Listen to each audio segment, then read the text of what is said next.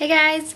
So I'm sorry it's been a while since I've recorded a video. I've been pretty busy with school and just like it's hard to record when you have like a roommate and it's like, I don't know, it's just hard for me to work out times to record, and then I'm home for the weekend so I decided to make a video. And I did come home last weekend, but I like seriously did not have any time. I planned on making a video but it didn't work out. But anyways, I wanted to do a quick little review on a product I've been using, and this my friend recommended to me actually because I was like, why are your teeth so white? You can see it now. But her teeth were really white since the last time I saw her, and she said she's been using the Arm & Hammer Whitening Booster, which you can buy at most drugstores. They don't have it at Target, but I got mine from Kroger for like $5.30 or something, but it is on drugstore.com also, and they have a bunch of discounts all the time, so go and check that out.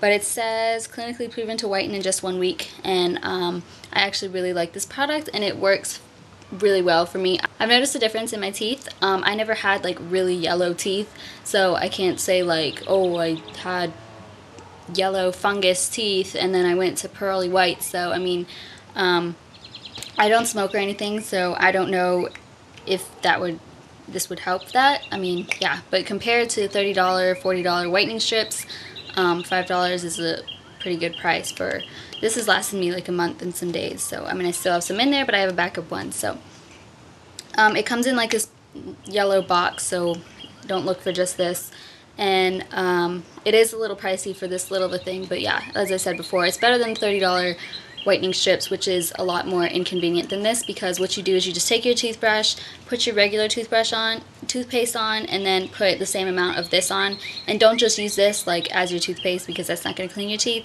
But yeah, and then you just brush for morning and night, whatever. That's what I do. I do it morning and night, and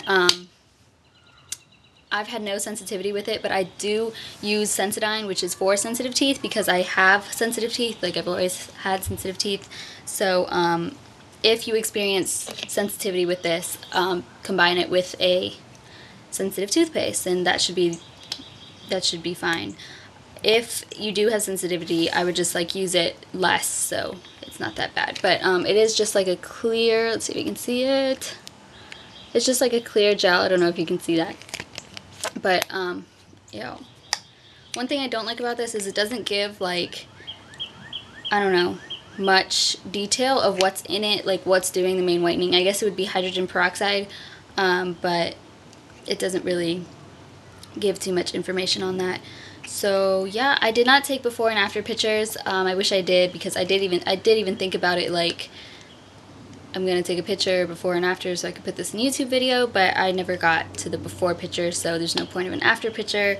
Those are kind of hard to get anyway, like an accurate photo, but I don't know if my teeth look white, but I have noticed the difference. You know how like if you go outside and you look at your teeth, they can look more yellow than like in artificial light? Well, when I look in the sun now, like my teeth are white. They have no like, really, sorry if you hear the airplane right now by my window, but they have like no crazy yellowness in them, and I really like this product.